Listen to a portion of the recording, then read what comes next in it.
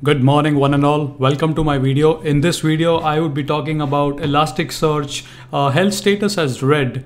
So the lessons I learned the harder way. So in this video, I'm going to be talking about how you can get the status back to green, or how you can get your Elasticsearch cluster back, or everything okay to normal. So these are the lessons I've learned the harder way. I've been working with Elasticsearch since past 6 months, and I had a couple of issues and stuff. So this is the way I had to go through a lot of Stack Overflow and a lot of articles, and I have created a nice summary for you guys. So let's get started. So the step one is basically we need to identify the problem. Why is your status why is the health basically red? So if you enter this command, or if you can also do that using Kibana, this will give you a response which will tell you what actually went wrong. If you get these kind of messages, usually it's because of unassigned shards.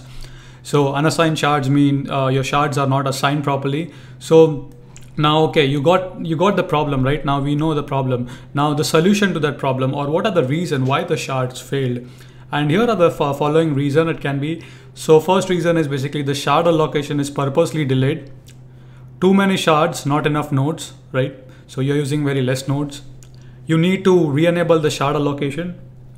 Then the shard data is no longer exist in the cluster. Low disk watermark, multiple Elasticsearch versions. These can be possibly the problem. And the solutions that I think can help you out are as follow. First of all, guys, clear your cache. Like place your index name and just clear all your cache. Second thing, what you can do is basically try to increase the maximum allocation retries. I tried it to 5 or 10. See and wait for a while and see if that helps. If that also does not help, then you can try with deleting all the scroll, making sure that you are freeing some memory there. Increasing the timeout. So what you can do is index.unassigned node left delayed timeout. You can increase it to 10 minutes. So you try out if that works. Another thing what you can do is basically increase the replica to 1 and then change it back to 0. So sometimes this hack might work, might not work. Try it out. The last thing is basically what you can do is basically if you're running Elasticsearch not on AWS and you are managing it by yourself, you can try rerouting the shards. So what you can do is basically try out this command allocate empty primary, index name constant updates, shards as 0. So try this, see if this works. If your cluster is on AWS, this won't work. It will give you like permission denied. Last thing, if nothing works, I would say delete the cluster or the index and start again. That's the only way.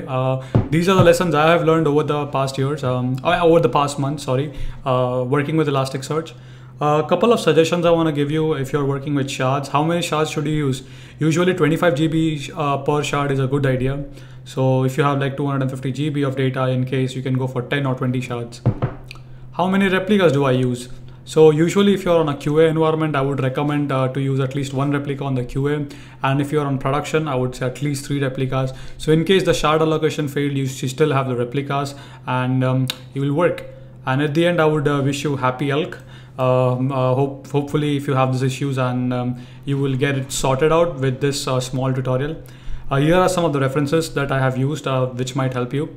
That's it for this video. I would conclude the video right here. If you have any more questions, post your questions in the comments and I would try to answer them. Thank you for watching the video. See you guys next time.